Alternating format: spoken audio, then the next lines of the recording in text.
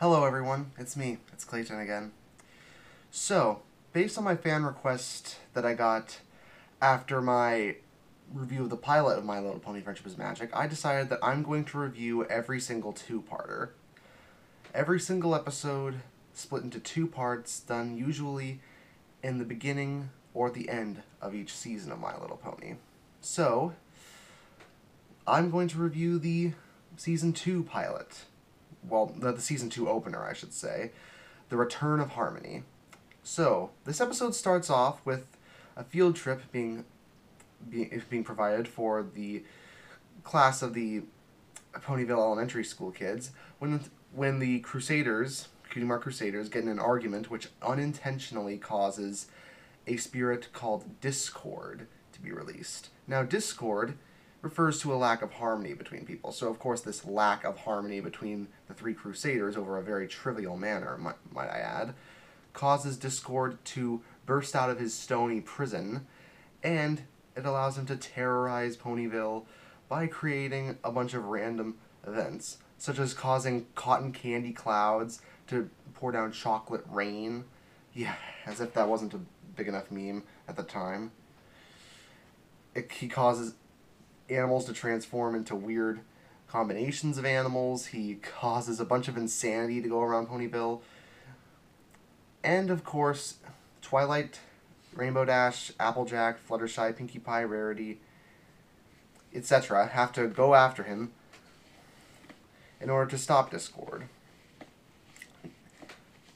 Now, unfortunately, they don't have the elements of harmony with them. So, our six main characters have to go around Ponyville to try and find the elements of harmony, all the while surviving all of the insanity brought forth to them by Discord. And the first part actually has them go through a hedge maze, where each member of the main six ends up as a discorded version of themselves, meaning they react in the opposite way that they would usually. For example, the usually honest Applejack becomes a compulsive liar. The usually kind and sweet Fluttershy turns into a jerkish bully. Rainbow Dash, who's originally one of the most loyal of friends, becomes a selfish one. Pinkie Pie, whose element of harmony is laughter, becomes an irritable little clod. And Rarity, the element of generosity, becomes as greedy as they come. So, when Twilight eventually does find the elements of harmony, they don't work out, both because of the lack of harmony between her friends, and because of the fact that Rainbow Dash just abandons them near the end of part 1. So it's up to Twilight to reform her friends back to their original personas and defeat Discord. So, do I like this episode more than the original pilot? I do. I mean, it is an improvement. The animation is absolutely gorgeous. And even today, it's still amazing to see half of these images that Discord throws at our main characters. And of course, Discord himself is an excellent antagonist, voiced by John de Lancie, who Star Trek fans might notice is actually the actor who played Q in Star Trek Next Generation. And Discord is essentially the My Little Pony version of Q. And about as crazy, insane, childlike, and downright mischievous as you'd expect. John de Lancie's voice brings a ton of personality to the character, and he sounds almost exactly how you'd expect a spirit of harmony, disharmony, and chaos to sound. Also, I think the story here is a lot stronger, as the pacing is much, much better.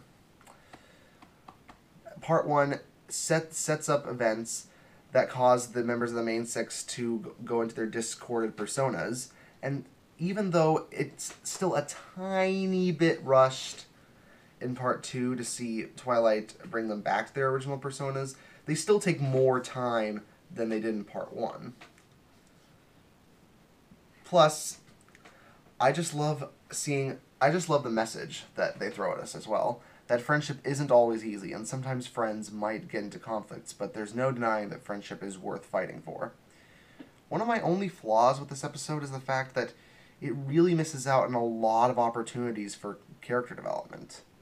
For example, when Fluttershy is about to get her Discord persona, she actually resists it for quite a while, and whereas the other ponies eventually succumb to their desires and succumb to the illusions that Discord throws at them, Discord just sort of touches Fluttershy and she instantly becomes cruel, which seems like cheating.